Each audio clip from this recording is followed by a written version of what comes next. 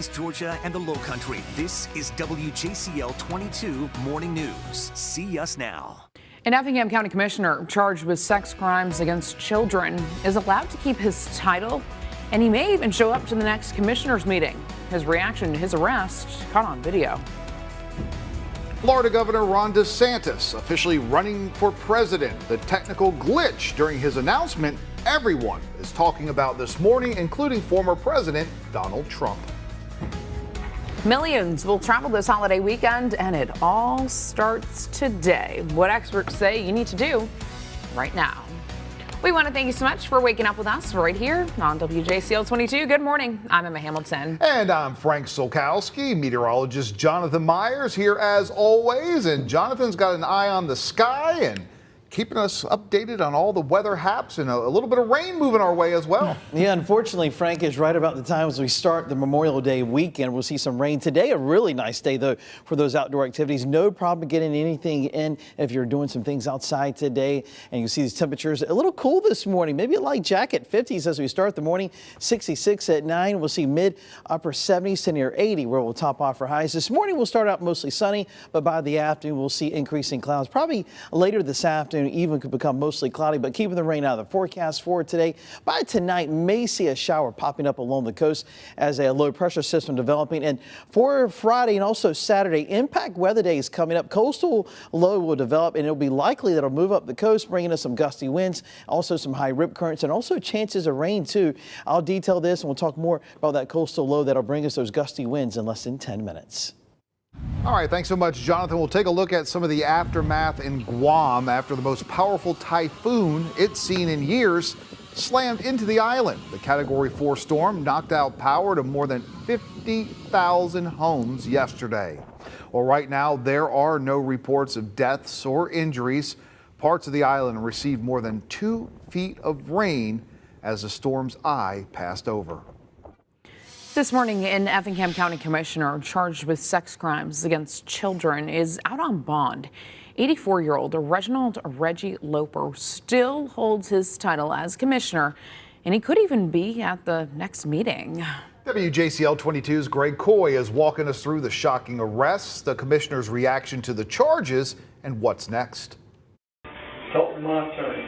The only thing I'm going to tell you, talk to my attorney. Effingham County Commissioner Reginald Loper refusing to talk to GBI agents about the case and the charges against him. This video WJCL 22 investigates obtained through an open records request where the 84-year-old was brought to the Effingham County Sheriff's Office to be booked on charges of child molestation and sexual battery. You can just relax. Deputies pat him down like any other suspect for contraband or weapons after collecting his personal belongings like his wallet, watch, and wedding ring. Sheriff Jimmy McDuffie asked the GBI back in January to investigate Loper as he explains to deputies who he is. I'm Reggie Loper. Y'all probably heard of him. I've been a commissioner for 19 years. Oh yeah? Yeah. Well, I ain't from around here, but that's pretty crazy.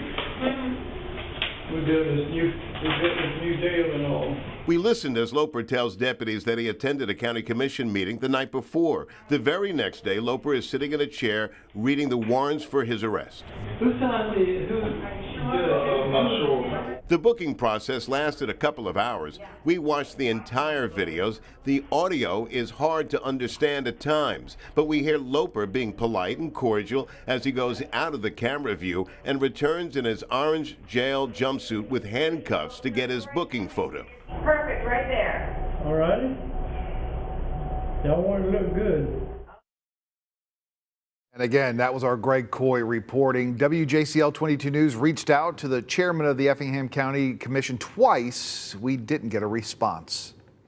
This morning, professional basketball player and South Carolina native John Morant is safe after a string of cryptic social media posts made some fans very nervous. So much so that deputies, they were actually called out to perform a welfare check on him. According to TMZ, Morant posted pictures of himself with his mom, dad, and daughter before posting a picture with the caption, "Bye." Deputies say that Morant is taking a break now from social media. Florida Governor Ron DeSantis is officially in the 2024 presidential race. DeSantis announced his bid for the White House live on Twitter alongside Elon Musk yesterday. But as Lindsay Watts reports, it didn't go as planned. Florida Governor Ron DeSantis' announcement on Twitter that he's running for president eventually became a discussion on policy and culture war issues. Common sense can no longer be an uncommon virtue, and in Florida, we proved it could be done. DeSantis didn't mention his chief Republican rival, former President Trump, but he took direct shots at President Joe Biden. Biden's pursued inflationary policies that are hurting working people. We will reverse those policies, and we'll build an economy where working Americans can achieve a good standard of living. Plans for the announcement were initially derailed by massive technical glitches on Twitter's audio platform. For 21 minutes, the feed included silence and crackling audio. The site's owner, Elon Musk, who was hosting the event, could be heard saying so many people were logged in, Twitter's servers were melting. I think we've got just a massive number of people online. Some of DeSantis' opponents were quick to mock the technical difficulties. The Trump campaign labeled the launch Ron's disaster. President Biden tweeted the caption, "This link works," leading people to his fundraising campaign. The Democratic National Committee writing in a statement, "In true Ron DeSantis fashion, his presidential launch was quite literally not ready for prime time." But DeSantis voicing optimism, saying the number of listeners was an example of the enthusiasm around his campaign. We need the courage to lead and the strength to win. Now here's a look at the 5 Republican candidates that DeSantis will face, including former South Carolina Governor Nikki Haley and State Senator Tim Scott. So far, only 2 candidates are challenging President Joe Biden for the Democratic nomination. Well, starting today, millions of people will be driving or maybe flying for the holiday weekend. And we want to hear from you this morning. How do you plan to travel, or are you traveling? You can weigh in right now in our live interactive poll. All you got to do is scan the QR code right there on your screen, or simply visit WJCL.com/vote. Again, how are you traveling this weekend? Are you driving? Maybe taking to the skies and flying? All right, now we want to check in with WJCL 22's Nakaya Carrero. And Nakaya, talk to us about what folks are going to see out there on the roadways this weekend. Well, Frank, I'm here on Highway 17 in Chatham County, and as you can see, not a lot of cars on the roadways right now, but Georgia AAA is saying that is going to be completely different in just a little bit into this weekend. AAA in Georgia is expecting more than 1 million people to hit the roadways starting today. They're expecting they'll have to provide roadside assistance to nearly 500,000 people. A spokesperson tells me that's why it's so important to go ahead and get your car checked now. The most common reasons that we get called for stranded motorists is flat tires, dead batteries, as well as lockouts. So it's going to be very important that, motorists make sure that their car, again, is road trip ready before they hit the road.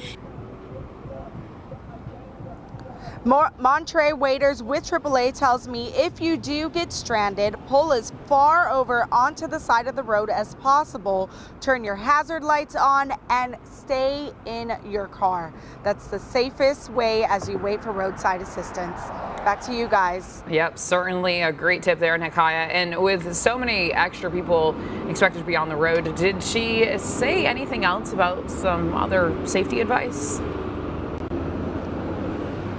Well, she did remind me that Georgia is a move over law state. So if you do see someone stranded on the side of the road, you should move over a lane, and also to not drive distracted. Put that cell phone down, give someone else the responsibility of playing the songs in the car for the road trip.